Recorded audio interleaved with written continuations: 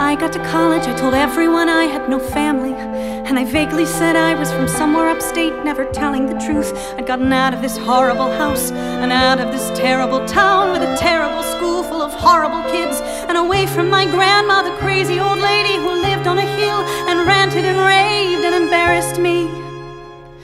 So like Scarlet O'Hara I said, as God is my witness, I'll never go back again. The past is erased, never again. So this was the plan: study hard as you can, meet a nice older man. He puts you through med school and the sex is well great, and kids never come up.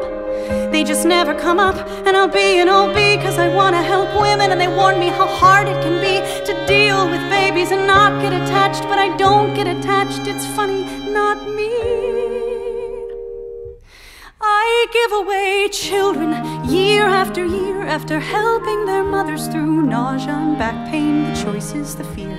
I give away children, no one sheds a tear.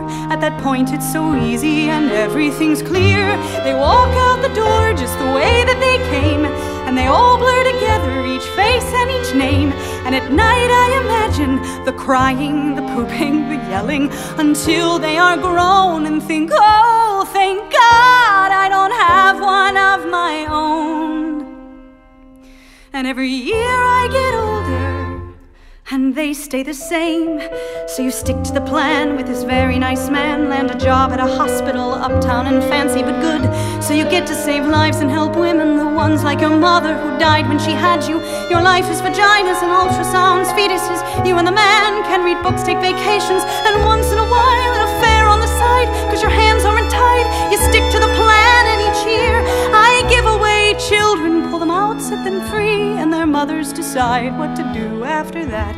I look at these women I help and wonder, are they like my mother, are they like me? And if their kids find fortune and fame, did I have any impact on who they became? Do they even remember my name?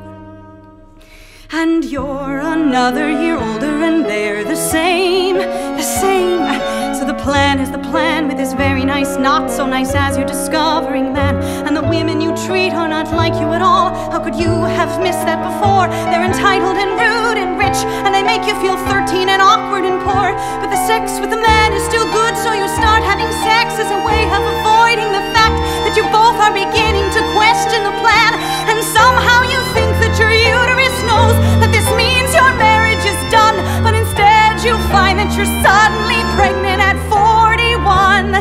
Your grandmother dies and the plan already in tatters goes right up in flames, and somehow in death she's exactly the same. She still makes you feel that you're to blame for killing your mother and living, for leaving her there to die.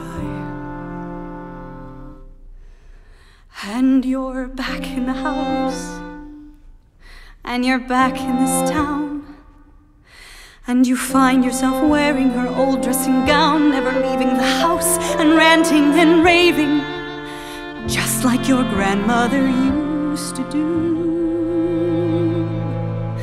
Maybe your mother was crazy too. I give away children, I give away children. And you thought that the plan gave you some room to choose, cause the plan meant you'd never have anything to lose. So you know when he asks for custody, you could give it away so easily, cause you're not gonna let your kid be destroyed by you.